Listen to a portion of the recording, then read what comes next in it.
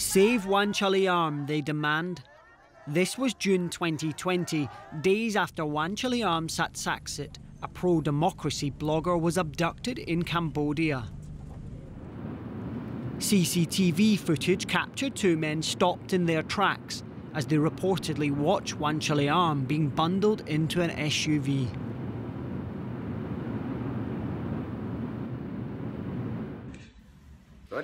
He was targeted one day after uploading this video mocking Thailand's Prime Minister.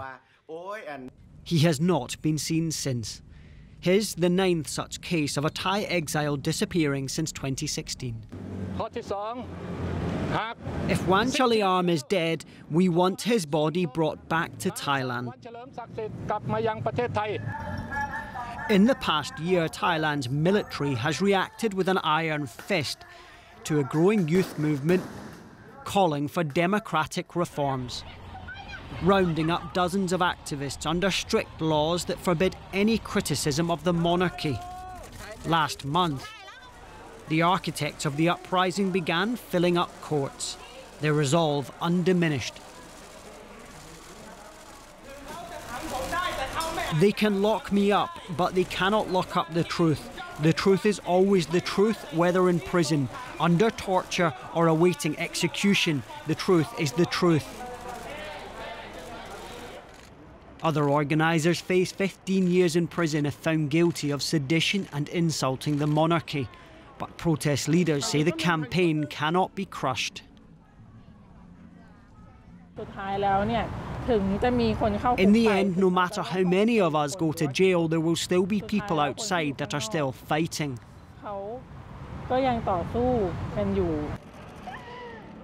In the meantime, the families carry the burden, either of not knowing where their loved ones are or facing years of separation. Joining us is rights activist Pimsri Pitchnamrop in Bangkok. She's been the subject of an ongoing investigation connected to her participation in a protest last summer, and she faces possible jail time for that. Pimsri, where do things stand in Thailand's democracy movement?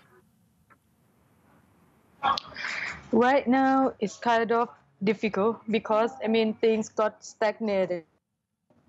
Of course, because of COVID-19 situation as well.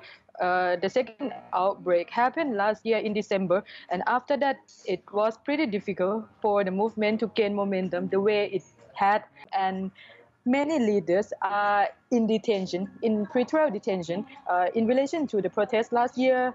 So, it's difficult time for everyone, but we cannot do much. It's just that we just have to keep fighting the way through, and then maybe thinking about different ways of protest instead of going out and then taking the street like what we did last year, because it's now almost impossible. I want to talk about your case. What are you being accused of, and what did you do that you believe was within your right? Well, basically, I gave talking about the lèse majesté, which is the heaviest charge that I'm facing. So I gave the speech in the protest last year in 30th of November in front of the 11th Military Infantry. So basically, I just call for the reform or the repeal of the lèse majesté law, which is the law of insulting monarchy. And I actually didn't talk about the figure himself or anyone in his family. So basically, I just quoted what the former UN Special Rapporteur on Freedom of Expression, David Kay, talked about the law in 2017. So he talked about the cases in Thailand, and then he said, there's no places for lèse majesté in democratic countries. So I quoted that sentence in Thai, and that appeared in my complaint paper that the police showed me on the 21st of December when I reported myself. So in this part, I think it's super strange, basically, because I didn't talk about the king, the queen, or the heir, or the regents themselves. So it's just calling for the repeal or the amendment of the law. And just quoting someone else, now you talked about the pandemic slowing things down a bit and the fact that leaders have also been arrested. The government has been immovable in the face of mass demonstrations in your country. What do you think it will take for the political system to change? I mean, first of all, it's important for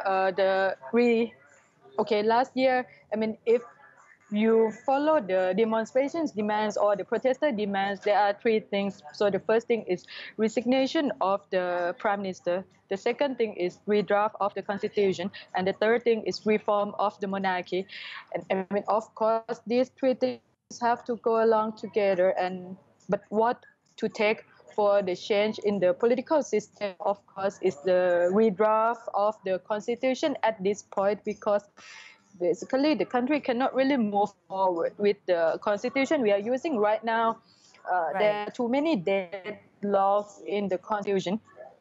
And the upper house would be, I mean, I'm sure you know about it already, but this is the main thing, that the upper house that have been appointed by the military government would have basically the right to vote for the prime minister. So it means you can win elections many times you want, but the upper house will change the result of the elections anyway. So this is the thing. Election reform. Pimsri Pitchnamrob, thank you so much for joining us.